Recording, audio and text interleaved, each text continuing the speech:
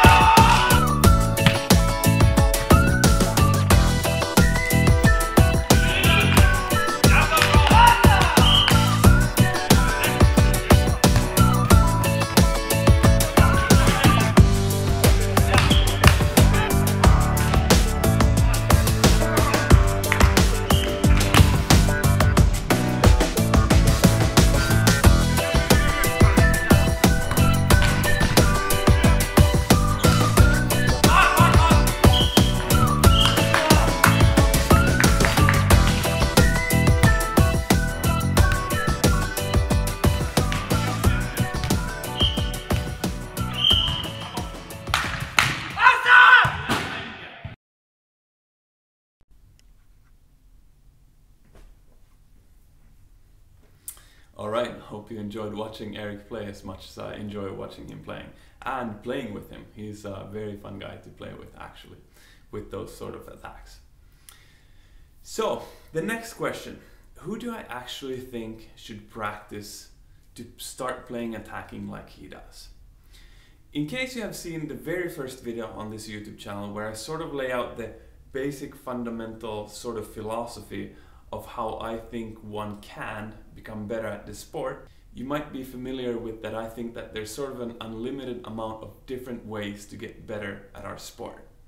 And that the path one should take, the actions one should take to become better, very much depends on your goals. What do you actually want to do with beach volleyball?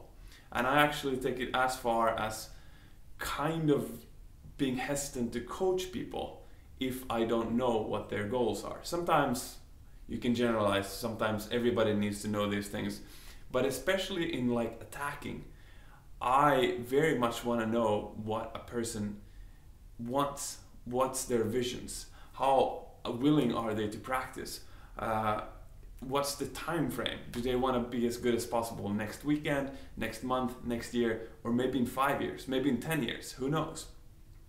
So here I laid down 2 attacking strategies.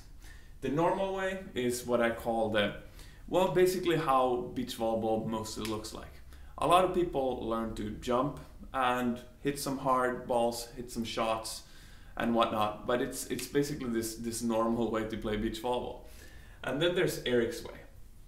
So the two, there's of course a lot of differences between them, but the 2 things I want to point out here is the max potential of the attacking strategy and the time it takes to learn and master it.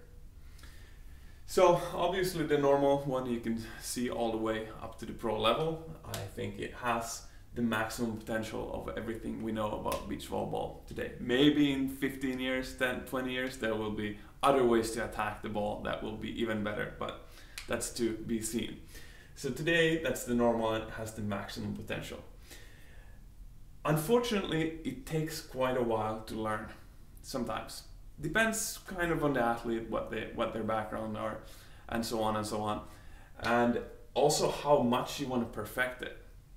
Of course, you can somewhat quickly learn to jump high and hit the ball, but is it gonna take you all the way to the maximum potential, the pro level? Or are you gonna need to actually change something in your approach later, change your arm swing, change your speed in the hand and whatnot to make you a better attacker? So actually to reach the absolute max potential might take a lot of time this way. Now again, the Eric's way has quite high potential. I've actually seen Eric win a set from an ex-Olympian player once, and I've been very frustrated with his attacking, and there's a lot of other people that have been frustrated with his attacking because it is hard to play against him. Some of the key points about his attacking is that, so he uses the tomahawk a lot. So he basically looks kind of the same, no matter if he's gonna hit the shortest of the short balls or the longest of the rainbow balls all the way back to the baseline. And he can also very quickly change, in the end he can change directions. So he actually sort of at any point has a very good accuracy to all of the 4 corners of the court. And you can't really read him, and that's the strength of him. Also, I believe that it's much easier for him to read the court and see the defenders before he attacks. Because if you actually think you're reading him, you're like, okay, he's gonna go short. You take 1 step to the short defense, he's gonna see that and put it right behind you. So those are the main strengths, which makes actually his game be at a high level and people being frustrated with his attack. At the same time, of course, everything takes time to master. But I've taught, this summer is the first summer I've had a practice where I actually taught people to attack like he does. And in 1.5 hour practice, I was able to get 6 girls to know the fundamentals. And they were like putting short balls, putting long balls with pretty good accuracy, and all of a sudden they had so much more fun playing against each other. Because these girls used to play sort of this, they tried to attack but they really couldn't, so they ended up giving just basically free balls to each other. Then it would be these very long rallies. But now all of a sudden they were like doing trick shots and short ones and long ones and frustrating each other.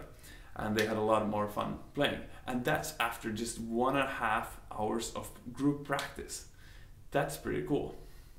So in the end, I believe that if you're aiming for a very high level of beach volleyball play, a maximum potential one, I don't really think you should practice this.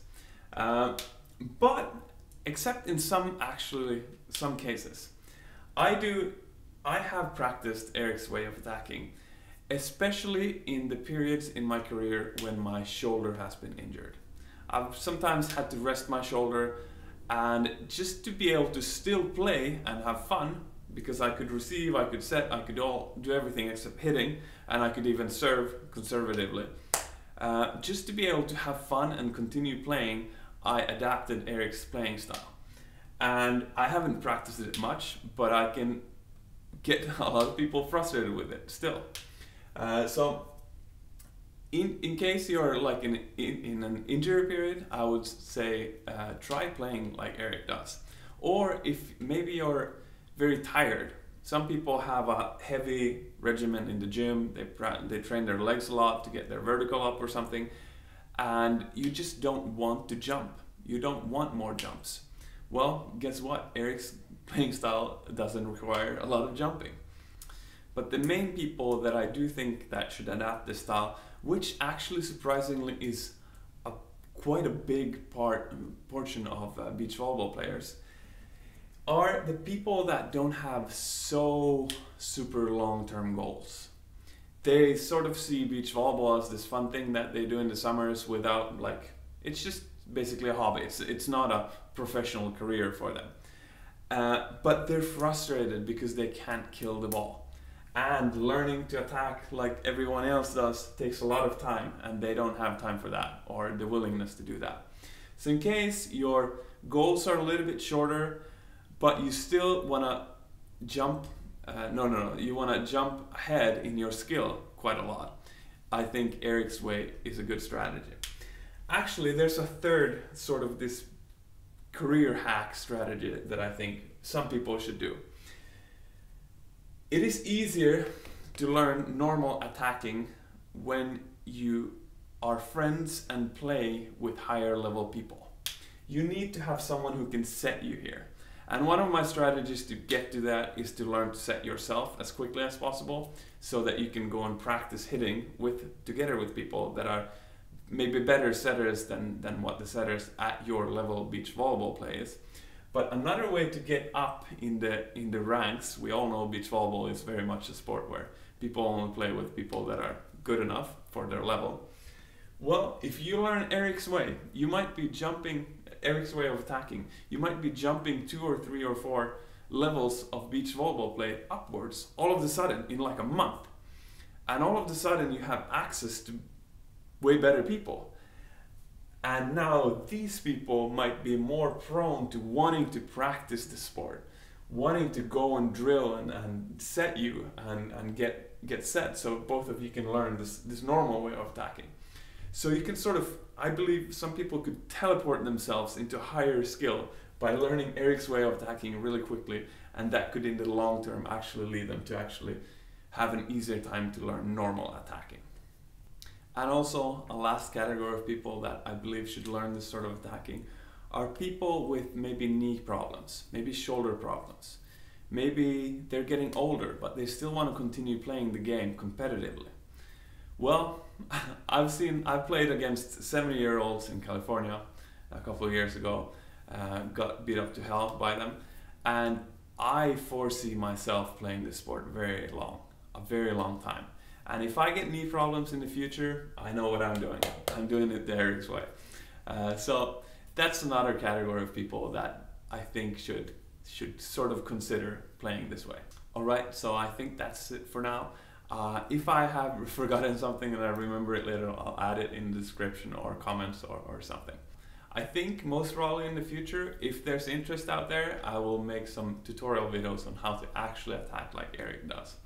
It's somewhat straightforward, but there are some tips and tricks that makes learning it way easier. Maybe, if we're lucky, I can even get Eric on the channel. We'll see about that. However, for now, please like the video if you liked it. It helps me and growing this channel a lot. Share the video with some friends. Maybe you have someone who really needs to know this sort of information to get their beach volleyball playing to the next level. Subscribe to the channel, of course, because there's going to be a lot more content, a lot good content on here in the future. Comment on the video if there's something I missed or something you're wondering about or whatever. Maybe you want Eric here to teach this stuff to us. And of course, I have a Facebook community, a Facebook group that you should join. Where I hopefully take better care of the members than I seem to take care of this whiteboard. All right, see you there. Bye.